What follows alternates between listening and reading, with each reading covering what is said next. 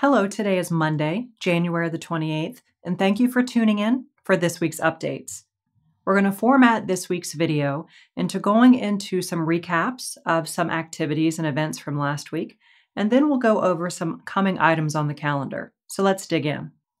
First, I'd like to update you on Senate Bill 1.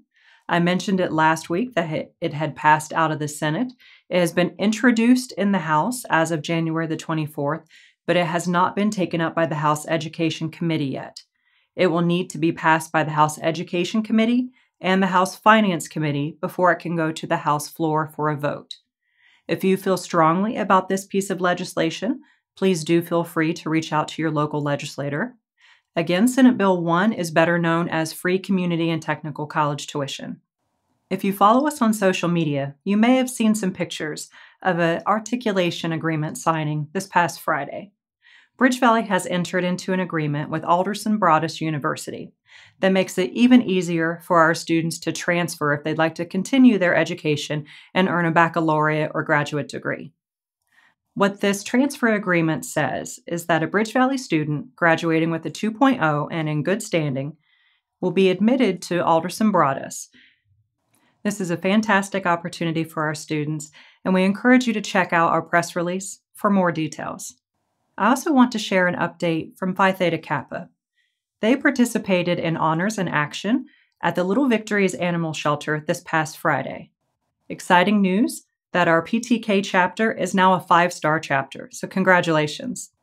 Now for some coming events. We will be having a blood drive on both campuses.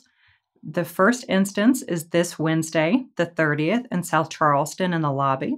You can schedule appointments either by reaching out to Brandy Lopez or visiting the American Red Cross website.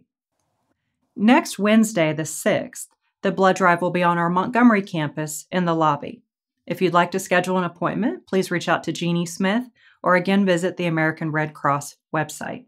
If you'd like to travel abroad and get some credits while you're doing it, we have 2 opportunities for you. The college is partnering to sponsor a trip to Amsterdam and also a trip to Ireland.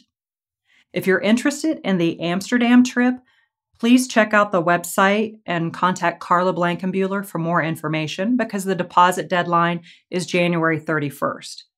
If you're interested in the Ireland trip, the deposit deadline is February the 15th, so you have a little bit more time, but not much. So please check out these opportunities if you're interested.